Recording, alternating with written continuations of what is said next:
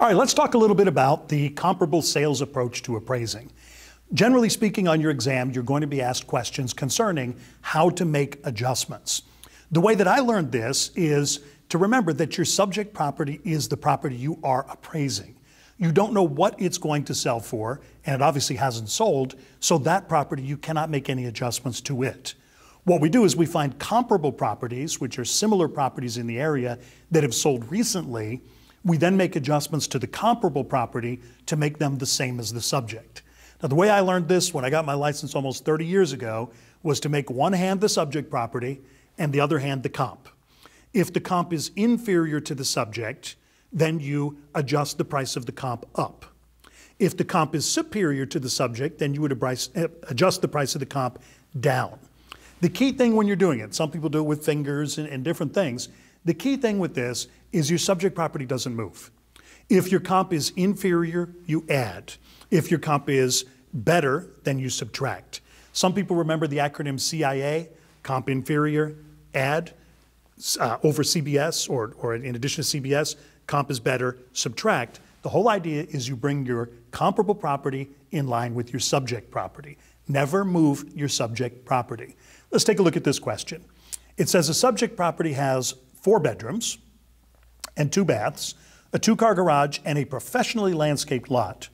It says a comparable property sold, that's the key, is they've always sold, for $218,900. It has a fireplace and 3 bedrooms. A fireplace is valued at $1,500, a bedroom at $7,000, and professional landscaping at $5,000. The question is, what is the adjusted sales price of the comparable property? So we've got a few adjustments we need to make here. If we take a look, we'll see that the subject has 4 bedrooms, the comp only has 3. So in this case, the comparable is inferior, so we're going to have to add. It also says a fireplace, that the comparable property has a fireplace, the subject does not. In this case, the comparable is better, so we're going to have to subtract. Then it says that the subject property has a professionally landscaped lot, but the comparable does not. So the comp is inferior, we're going to have to add again. So let's take a look at the math on this. Again, comp inferior, add, comp is better, then subtract, CIA, CBS. So the starting price of the comp, the sales price was $218,900. We have to add $7,000 for the bedroom. We have to subtract $1,500 because of the fireplace. The subject property does not have one.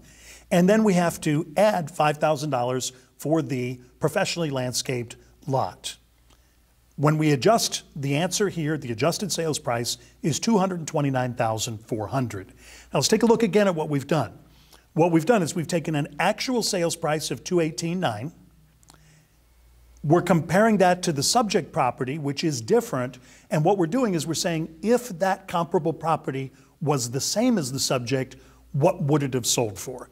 So essentially by adding a bedroom, taking off a fireplace, adding a landscape lot, what we've done is we've turned the comparable property into the same or similar to the subject property. Once you make all these adjustments, the adjusted sales price is $229,400.